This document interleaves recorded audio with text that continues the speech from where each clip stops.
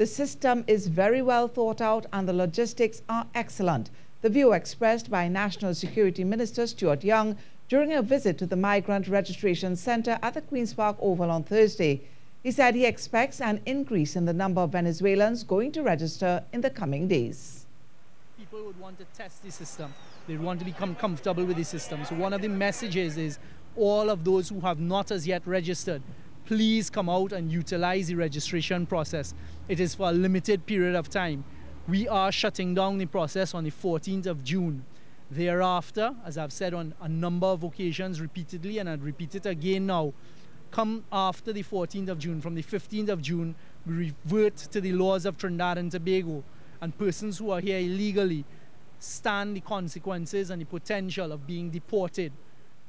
Minister Young said his ministry will no longer be giving a daily report.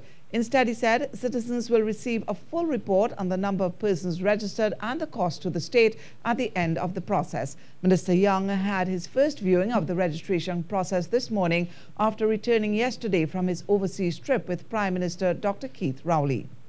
And Minister Young also responded to questions about the proposed threat of a hunger strike by inmates at the Immigration Detention Centre.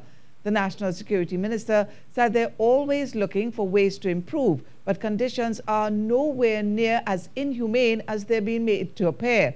He said, in fact, he was pleasantly surprised by conditions at the IDC during a visit about a month ago.